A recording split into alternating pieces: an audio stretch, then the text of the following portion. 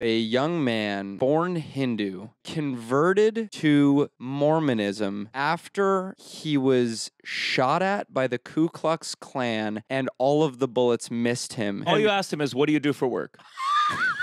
We did this whole crowd work dance right after the show on the meet and greet line. He said, I've worked for years with an FBI informant to protect my identity. Please don't post this online. I have sympathy, but on the other hand, I go, what are you doing, Sheridan? So we get on a chain, me, the FBI, this guy, and we're going through edits, and we come to an edit that's like acceptable with the FBI, where we bleep the KKK. Was it like beep, beep, beep?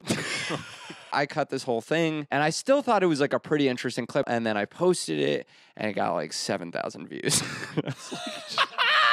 That is such a perfect end. Nobody gave a fuck. It got more views than the average Downside episode, but still, it's Downside.